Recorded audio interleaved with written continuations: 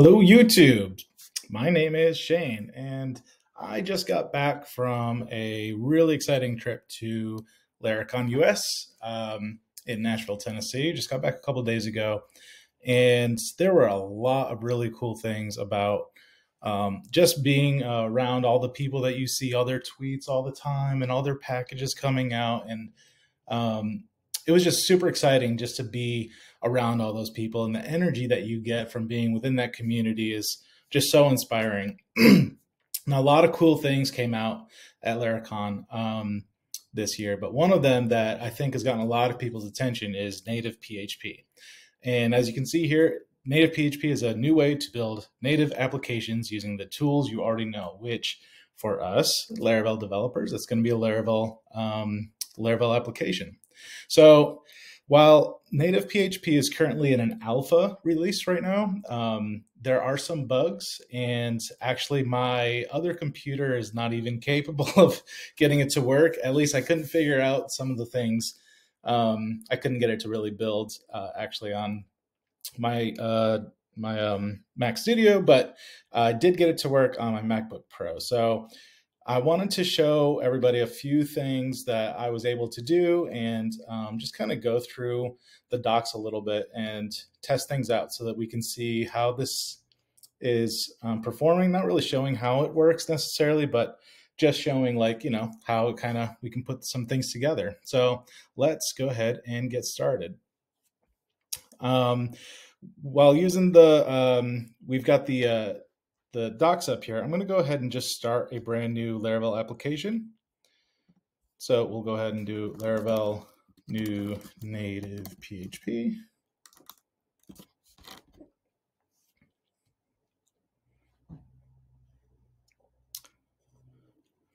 The other thing that I'm going to be using is Livewire.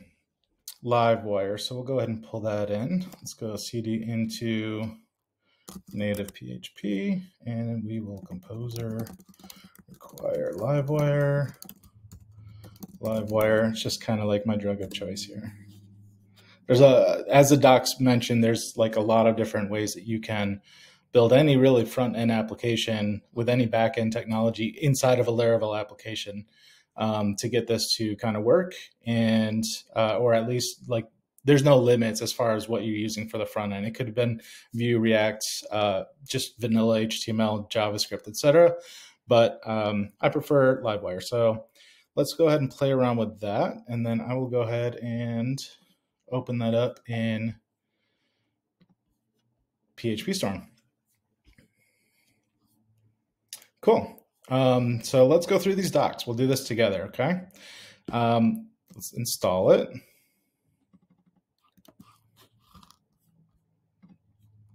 One of the things that I noticed here on my MacBook is with some of these next commands, things are actually still not, it's just not seeming to work. So I think that there's some sort of environment discrepancies, whether that's like an NPM version, Node version, or I mean, I don't think that it's, I mean, my MacBook Pro is the older Intel processor, while my Studio is Silicon, but I don't think that's really what it is, because I'm pretty sure Marcel Pociot, who created this, is, I hope I said your last name properly, I'm pretty sure he was using Silicon. So I know there's some dev issues or some environment issues, but I'm not entirely sure what that is. And actually also, it looks like since the last time I installed this and started playing with it, he's released another a little bump in the versioning. So maybe there's some other bugs have been fixed. So just going through the docs, Composer required it, and now we're going to run this command PHP artisan native install. It's going to ask if we want to install the npm dependencies, which we do. Now that's going to take a minute. It's not showing any kind of status indicator here, but that's going through and downloading a lot of the npm modules that we're going to need to make Electron work with inside of our Laravel application. And there we go. And you want to start now. So let's actually just see if this works. And we'll cross our fingers. We'll wait for just a minute. You can see it's fetching latest dependencies and see if it just kind of spurs up or if we get any errors. Hey, looks like it's working. Check that out. All right.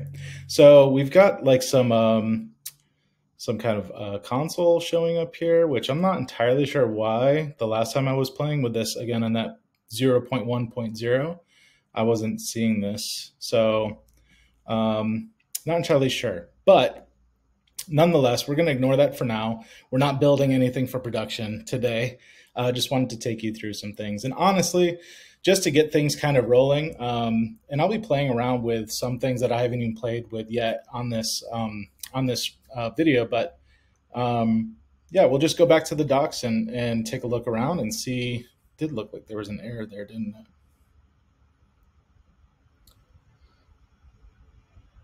Yeah, interesting. Okay, so obviously it's not keeping it from working, but there are some. Again, it's a it is a alpha release, so we're not going to put too much stock into it right now. We're just going through the concepts of what this is and how it's kind of put together. One of the things that I've seen some other people on YouTube or on Twitter do something kind of similar to this, and I think that being at Laracon and seeing Marcel's demo himself, it kind of gave me a little bit of an edge as far as like how this is put together, or at least how he started doing the demo and some different things.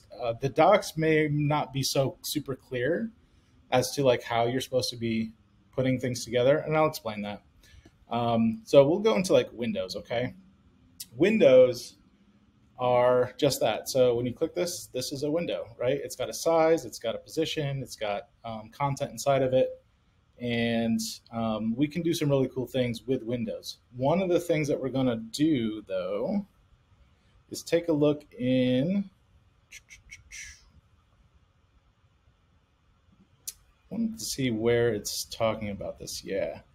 The native application lifecycle. So while this isn't really the focus of this, I did want to point out that NativePHP boots your application by running the boot method on your native app service provider.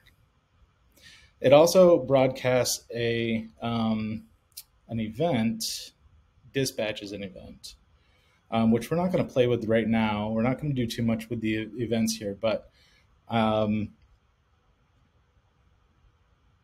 yeah, so it's created this native app service provider. So let's go inside of our app directory, providers, and we'll see this native app service provider. And we can see this is kind of like that start code, right, for making all this work. So you can see like this is just a stub that came from the package that was put here. You can see that we have this window opening. It's got a width of 800 by 800. It seems to default to the slash route, so just like the entry of your application. So if we go to web, we can see that's just returning this view welcome, which is the standard, Laravel application from start, right? But we can see that there's some other things here. So it's got this menu. It's creating a new menu, an app menu, a submenu. We can see that if we click on this, we have this menu up here. So we have about, and here's that Beyond Code and Simon Hamp, and you can see that those are actually coming from this stuff right here. So inside of this submenu, and then there's this other submenu called View. And so again, if we click on this, we can see View, and we can toggle full screen, and we can learn more, and all that is coming right from here. So I would venture to think if we created another submenu called Test, and we can look at some other functions that we can run here in a moment, but that's pretty cool that it gives you just a shortcut method here for toggling the full screen and then a separator. So let's get rid of those, and we'll just put ShaneRosenthal.com.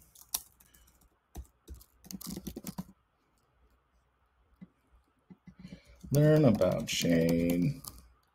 And it gives you this third parameter for a hotkey, which we're not going to do right now. We'll play around with that in a little bit. But because this is set up for live hot reloading, we can, it's just reloading it. And you can see now we have this test, learn more about Shane, and that should open in the browser my website, which is really cool. Just right out of the box, it's ready to go and ready to run, just like that. But like I said, let's go back to window. And while we're here, we can set some defaults for window.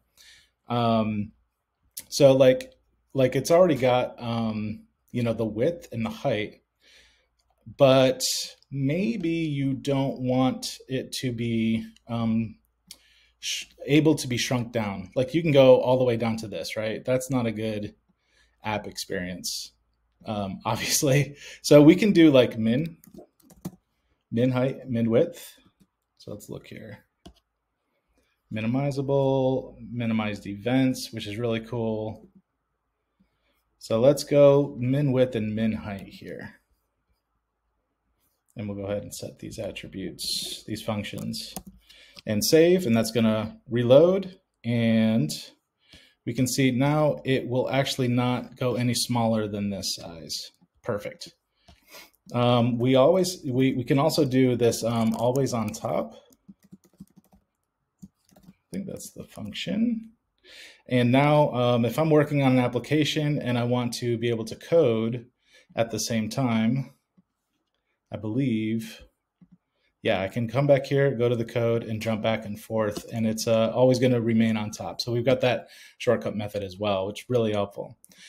We also can do stuff like position. And again, this is all in the docs, and I'll be referring back to the docs here in a moment, but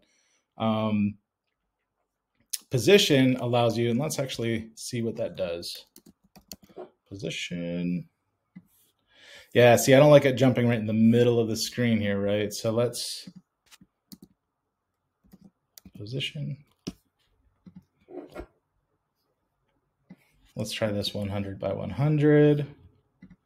I'm sorry, it's not 100 by 100. It seems to be like an XY coordinate. So it should be always on top, and now it's, yeah, it looks like maybe an offset. Wonder if we put like, if 0, 0 is all the way to the top, what would be, maybe the docs mention this.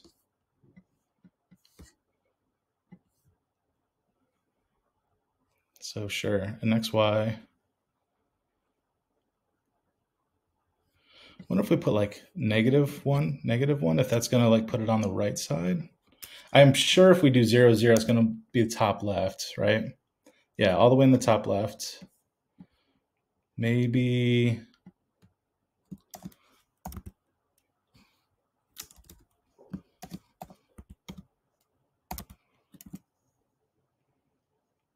No, that didn't seem to do it. Let's do like a really big number then. How about just like 5,000, 5,000, or 5,000, 0, X 5,000. That's all the way to the right. Let's see if that works. And it's all the way on the top. That works for me.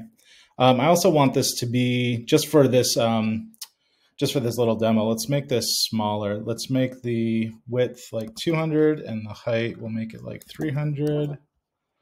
And we'll make the min 200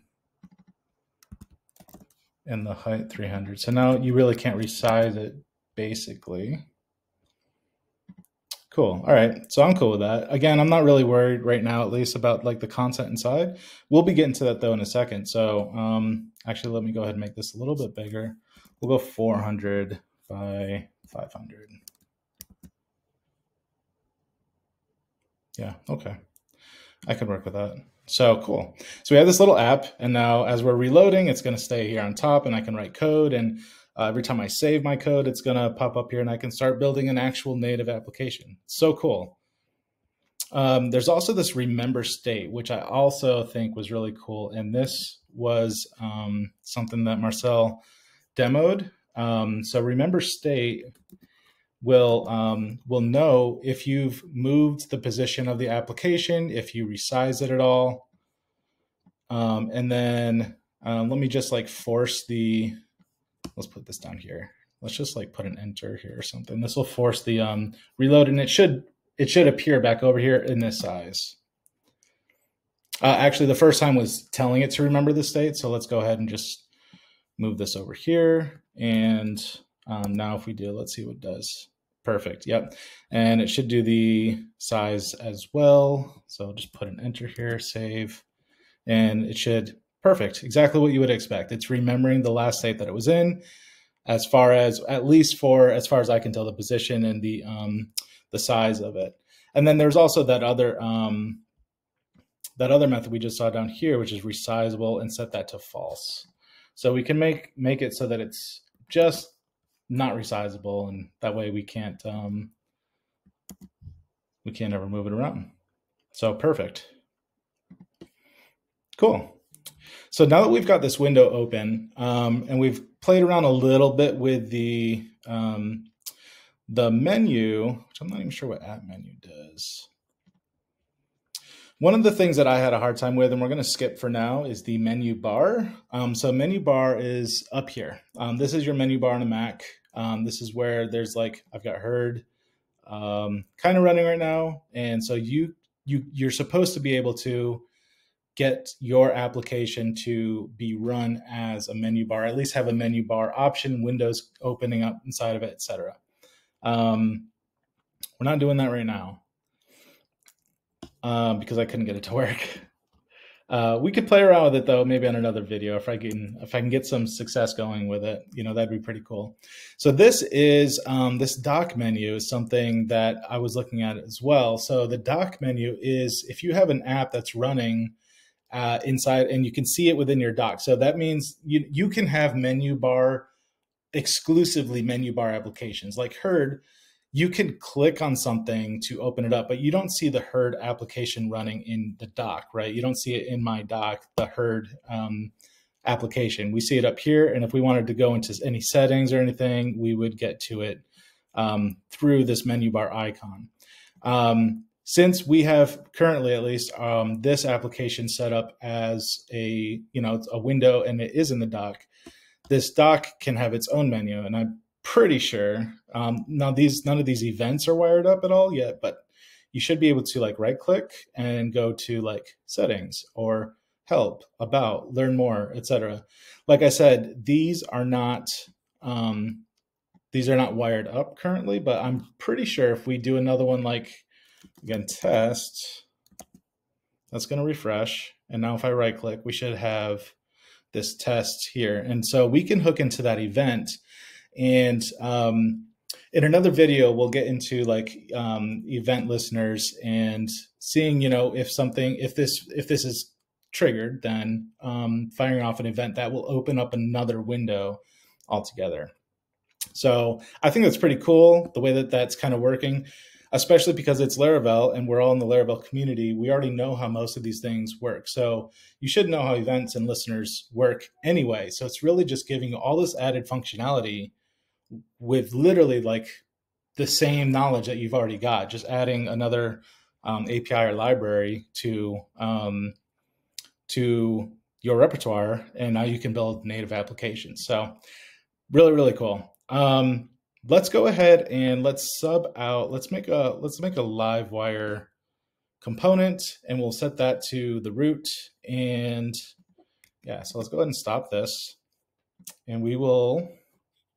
Let's go, PA for me is PHP Artisan, PA Livewire make, and let's make a home page.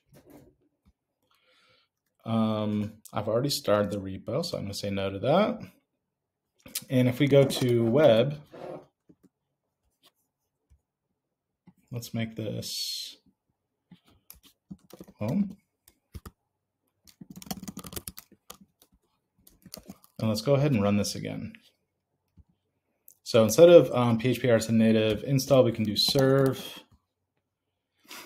And that should get everything running and give us our home. Cool. So it's going to squawk right now because we did not set up Livewire locally. Livewire does look for a layouts.app.blade.php or layouts/app.blade.php. So we'll go into resources, views, and we will go into, we'll make a new directory called layouts.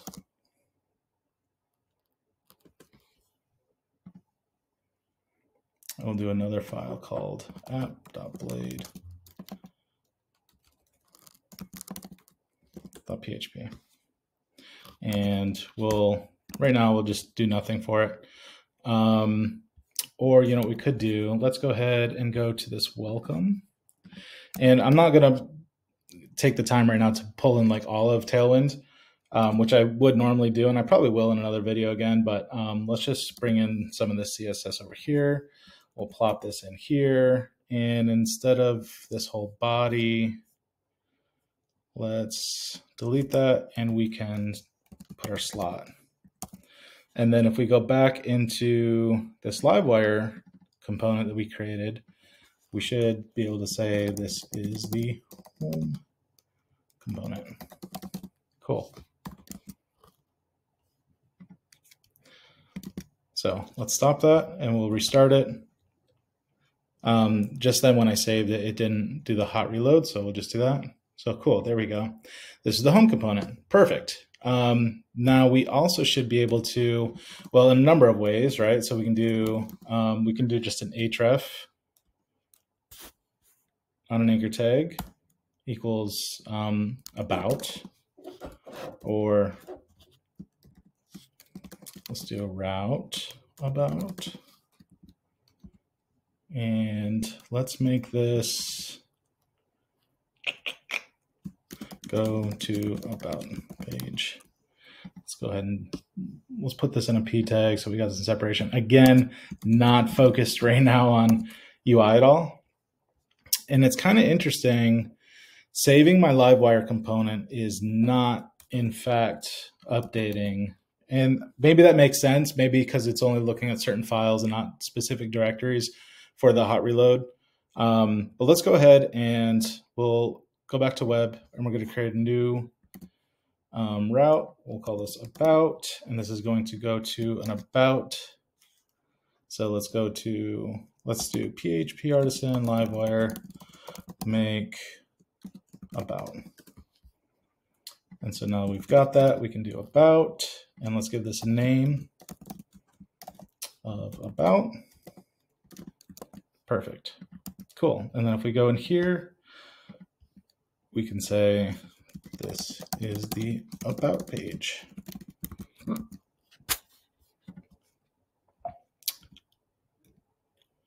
Let's go ahead and serve that. We'll see what happens.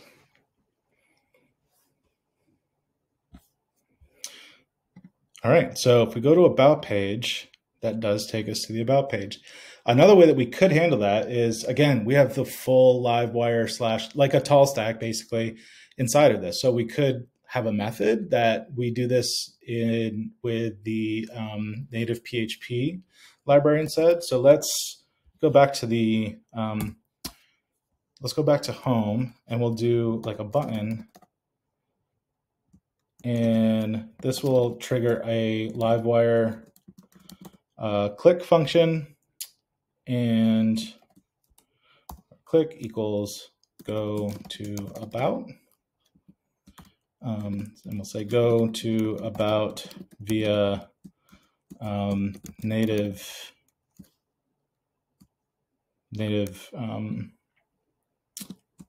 API. Now this function doesn't exist, so we're going to have to define that on our home. Cool. And let's refer back to the NativePHP docs. And I think there's a route.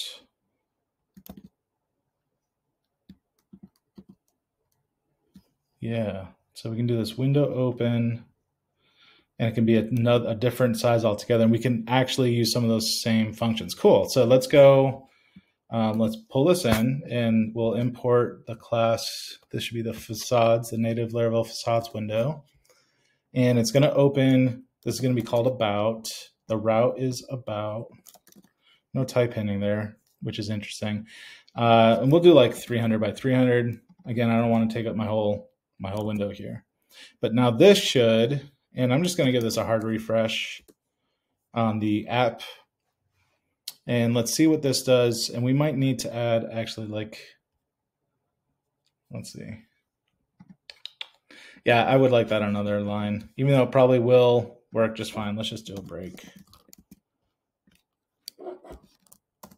Cool. And again, that's not refreshing, which I don't love, but we can deal with it for now because you know what? As of like 2 days ago, I couldn't even build native apps, so I'm not going to complain. Go to About via Native API. So let's see if that works. Interesting. It did not work. Let's see if that function is even firing. It should be. So on the home, let's just like, let's bind up hello. Is this doing it? Let's restart it.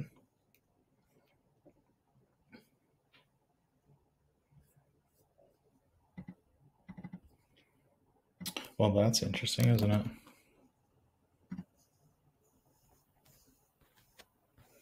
That is a button.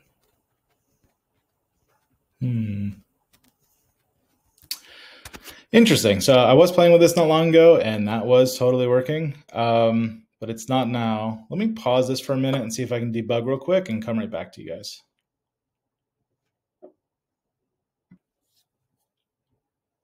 Okay, so I forgot to include the Livewire assets. I was playing with Livewire v3, which is still in beta, I believe, and you're not. You don't need to require adding the Livewire styles and at Livewire scripts in your layout for v2, which I just did a Livewire composer require. So that means I'm on v2 still instead of the latest.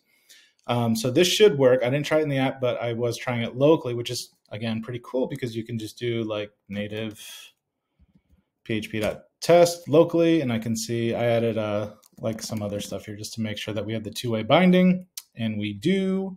So now let's go and let's get rid of that. And if all goes well, let's go ahead and restart the application and see if we are now able to use these tests. Well, I thought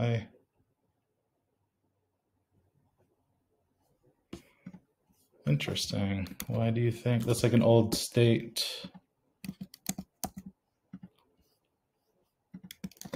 Let's stop that.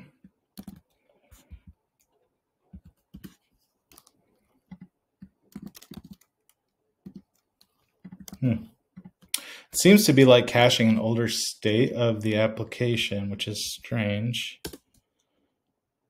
I would think stopping it and restarting it would not cause that. So it's complaining this. So let's just go back ourselves. Maybe it didn't like DOM diff or something, which is kind of strange again because it's within the same. Like we restarted the application, right? So let's try this. Let's put that variable back and see if it's still complaining. And it's not. Crazy. All right. Well, again, it's kind of buggy still. And that's a really good example of like an issue here because I don't think I did. Yeah, I don't even have that input here anymore. So let's, like, what if I add a div just to wrap all this stuff in? Will that do enough like DOM diffing to tell it that it's updated?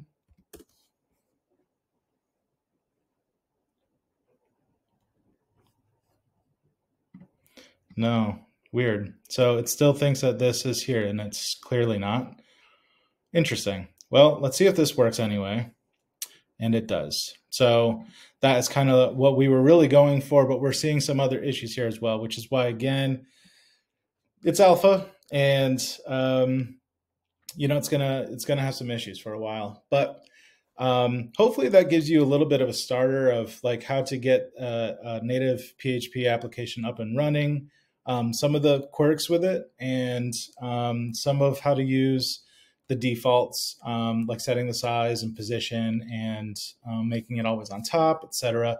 Once you have like the basics of this up and running, you can go through the docs and just take a look at everything that it's able to do. I'd like to put out a video if I can get the menu bar to work as well as like some notifications and event handling, listeners, and all that stuff. So I'll be playing with that for now, and hopefully I'll have another video coming out for you guys here pretty shortly. Have a great day.